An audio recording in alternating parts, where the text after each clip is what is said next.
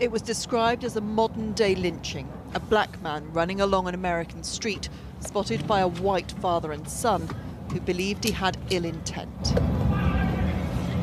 They block his way and open fire. 3 shots later, Ahmaud Arbery staggers away and dies on the street. That's okay. Do you have any other weapons or anything? He was shot by this man. Okay. If he would have stopped, this wouldn't happen. That's fine. That's fine. Like I said, just take a breath. 35-year-old Travis McMichael talking to police in the moments after. Don't get blood all over yourself.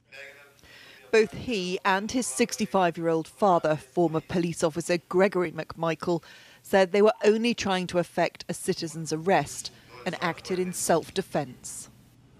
We, the jury, find the defendant, Travis McMichael, guilty.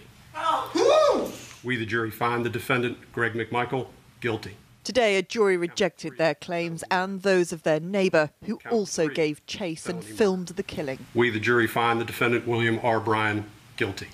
The 3 decided to hunt Ahmaud Arbery down, suspicious that he'd been stealing from a building site. They pursued him, called the police. 911 was the address of emergency.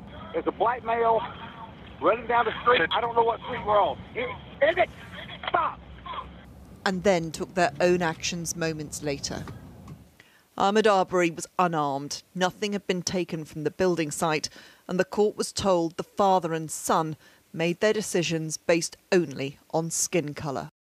Mr Arbery's mother could barely watch or hear the video as it was played to the jury,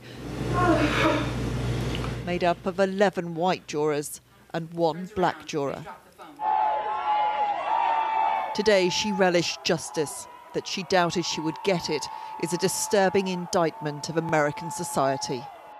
To tell you the truth, I never saw this day back in 2020.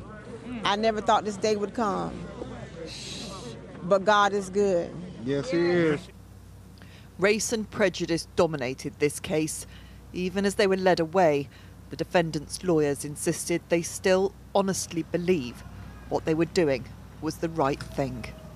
Emma Murphy, News at 10 in the United States.